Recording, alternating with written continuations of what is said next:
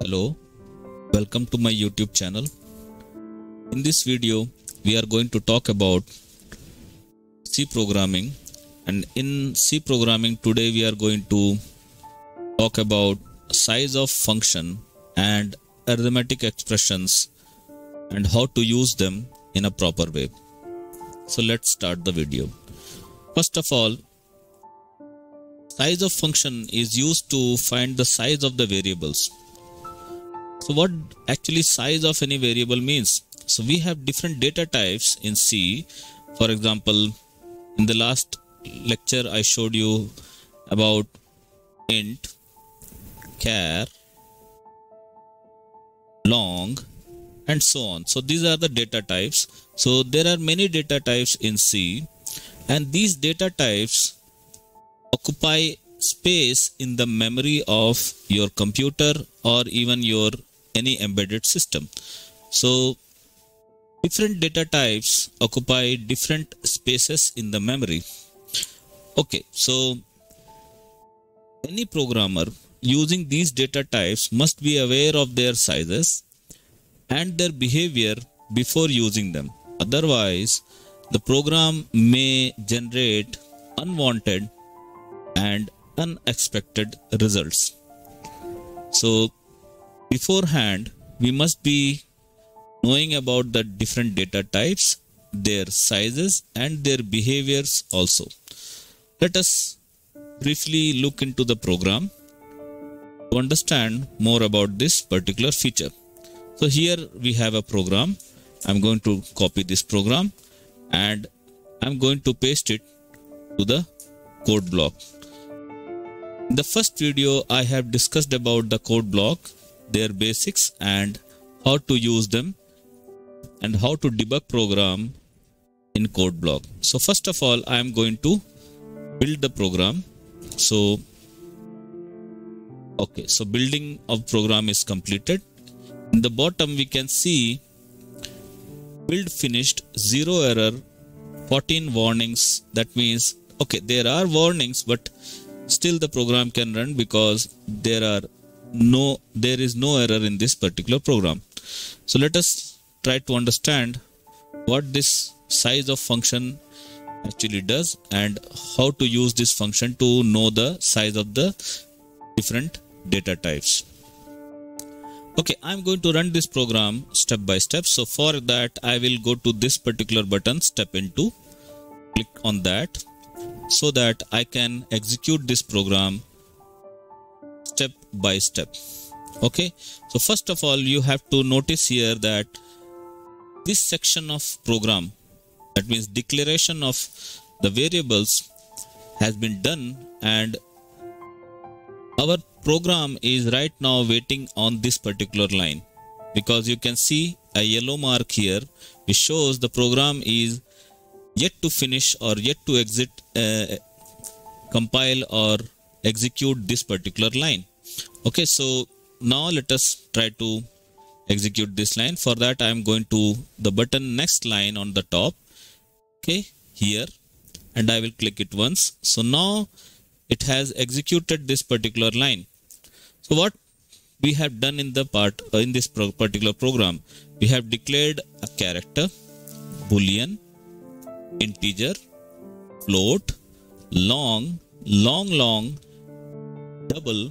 These are the data types, and the variable names are character, boolean, integer, floating underscore number, variable underscore long, variable underscore long, and lastly variable underscore double. So this particular line has been executed. For checking that particular output, we can go to the console, and here we can see in the console it has been printed the size of variable boolean is 1 bytes. So you might have noticed here I have used a special character specifier, or we can say data specifier, which is ZU.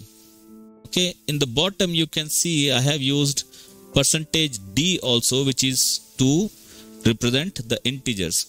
Remember, both these data type the data type specifiers do the same function, but it is always recommended to use ZU when you are using Sizeof function. So therefore, to clarify that doubt, I have kept both %ZU and %D in the program.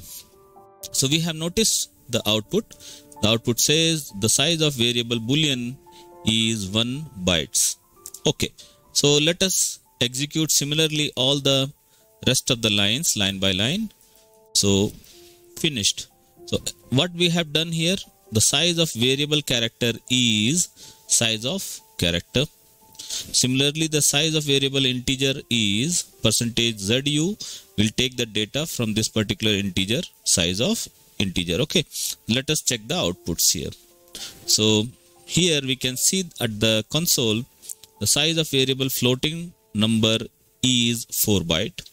So it is clear that the size of floating data type is 4 bytes. Long takes 4 byte in the memory. Long takes 8 bytes in the memory, and double also takes 8 byte in the memory. So just to show you that %D and %ZU, they give the same response. Here you can see from the console, okay, I have separated the console or the section of the console in two halves. The upper half is printing the data when you have %ZU, and the lower half is printing the data when you have %D as the data specifier. Okay, so here you can see almost both the results are same. So this was about the size of the variables. So depending on your requirement, you should choose the size of the particular variable. Otherwise, you will be wasting a lot of memory for maybe small data types or small data. Okay, so depending on the size of the data that you are expecting in your program, you should always choose these particular variables, especially when you are using embedded systems. Okay, let us continue with our talk. So now let us talk about arithmetic expressions in C. Basically, remember, arithmetic expressions are related to plus, minus, into, multiplication, division, and modulus. Okay, so these are the arithmetic expressions in C or any other language. So almost in all programming languages, be it C, C++, Java, any other language, most of the languages use this particular notation. Plus is used for addition, minus sign is used for subtraction, star is used for multiplication, and slash is used for division operation. Okay. Now, remember, all these operators have different levels of priority in C language. Not only C, almost in every language they have different priority levels. So depending on the priority, the program will execute the particular arithmetic operation first, or depending on their priority, it will be executed later. So let us talk about the priority. So remember, division has the highest priority and subtraction gets the lowest priority. So division, then after that you have the multiplication, addition, and subtraction. When we talk about modulus, remember, modulus also takes the priority, which is almost equivalent to the multiplication. Okay. Modulus operator is represented by percentage sign, and it is used to calculate the remainder of any division operation. Okay, so to find the remainder, we can use modulus operator. Remember one more important thing, that modulus operator only works with integer data type. If you try with float or any other data type, it will not work. One last thing to remember is that whenever you have to calculate the function where you have multiple multiplications, additions or divisions involved in one particular line, then in that case, remember this particular word BODMAS, BODMAS, and every language uses this particular protocol to execute the division, multiplication and addition, subtraction. So first of all, always the programmer or the language will take off the bracket or solve all the multiplications, divisions within the bracket. Then after that, division, multiplication, addition and subtraction. So in short, we can say taking off the bracket has the highest priority. Okay, let us see the programming and then from there it will be more clear. So here we have the program. Let me copy it and place it in the code block. So first of all, I will rebuild the program because the program has been changed, and we can see in the bottom 0 error, 0 warnings. That means the program has been compiled without any error. So let us try to code this program again line by line. Okay. So I will press the button step into, and our pointer is waiting here. So right now this particular line will be executed in the beginning. And like I showed you in the last class or in the last video, here you can see variable A, B, C, D, result. These variables already have some value in them. And these values are called garbage values. Although they have not been initialized, they still contain some garbage value. So let us execute the program line by line. So I will just execute the first few lines where I have initialized the variables with some values. So now A is 100, B is 2, C is 25, D is 4, and result still contains a garbage value because we have not completed or compiled this particular line. Okay, so we execute the line and now you can see result contains 102, which is the addition of A plus B. So let me go one more line, and after executing this you can see here A is 100, B is 2 and A plus B is equal to 102. How this particular line has been executed, you can see here we have data specifier %I for integer, %I for integer, and then A plus B is equal to %I. So first of all, the A variable will be shifted to this particular I, the value of A. Then value of B variable will be shifted here, and then at the end result will be loaded into this particular data specifier. So that's why we got a message here A is 100, B is 2 and A plus B is 102. So this is how the addition was performed. Let us go to the next line. Here we have subtraction. So A minus B.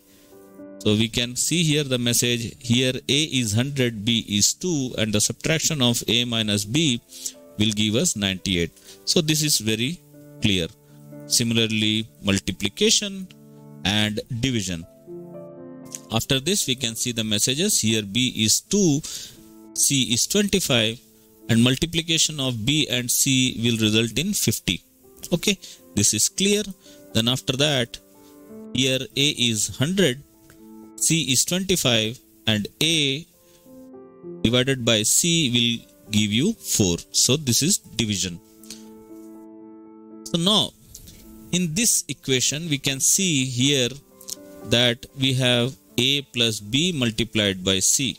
So remember, multiplication has higher priority. So first B multiplied by C will take place, and then addition of that will be taken with the A. So let us execute this line and check the result. Okay, so you can see here A is 100, B is 2, C is 25. So first of all B plus C. Okay, so B plus C is 25 plus 2, and A is 100. So you will get 50 plus 100, that is equal to 150. Clear. Now let us see here a more complex function. For example, here we are going to do a multiplied by b plus c multiplied by d. So remember, first of all, a will be multiplied by b, and then c will be multiplied by d, and then only the total sum will take place. Okay, let us execute this line also. And here our result is a is 100, b is 2, c is 25, d is 4. So a multiplied by b, okay, so 200, plus c multiplied by d, so 100. 200 plus 100 is equal to 300. So this is how, according to the priority, the function has executed. Now let us go down and see the rest of the program. So let us check the BODMAS rule here. Here a plus b will be executed first, then c plus d will be executed, and after that multiplication will take place. Why? Because like I said in the slide, first of all, brackets will be solved, and whatever is in the bracket will be solved prior to any other operation. So here we have the result. From the result you can see here a is 100, b is 2, c is 25, d is 4, and a plus b, so a plus b 100 plus 2, then c plus d is 25 plus 4, 29. So 102 multiplied by 29, you will get 2958. This is the result which is printed in the console. So let us go for the next part, where we are taking modulus of c and d. Remember, modulus, this operation gives us the remainder of the division. So c divided by d, and we will get the remainder in the console. Let us check here. So here c is 25, d is 4, okay, and c modulus d is 1. Why? Because if you divide 25 by 4, then you will get 1 as a remainder, and this 1 is printed as modulus of c, and d will give you 1. Okay. Similarly, you can have more complex functions like this: c divided by d multiplied by d plus c modulus of d. Okay. So in this case, remember, this division will take place, this modulus will take place second, and then this addition will take place only after the multiplication of the result from c divided by d. Okay, so please follow this mathematics and do it yourself, and let us check the result here in the console. So c is 25, d is 4. So c divided by d multiplied by d plus this particular modulus will take place, and then the addition will take place. Okay. Remember, I am not using this particular line or this particular line of codes because, like I said before, modulus operation is only for integers. For example, if I just delete this part, okay, delete this part and just try to execute this part of program. Let me delete rest of the program. Okay, so here what we are doing, we are declaring two variables, var float1, var float2, both are of data type float, and then we are trying to take the modulus of the two. So since there is a change in the program, first we will have to rebuild the program. So for that I will rebuild the program, and here you can see result declared first using the function. So invalid operands to binary modulus float and float. So this error will take place if we try to take modulus of floating data types. With this, I come to the conclusion of this presentation or the lecture. If you like this video, then please like the video in the YouTube and please give your suggestions and comments for this video, and stay safe. Thank you.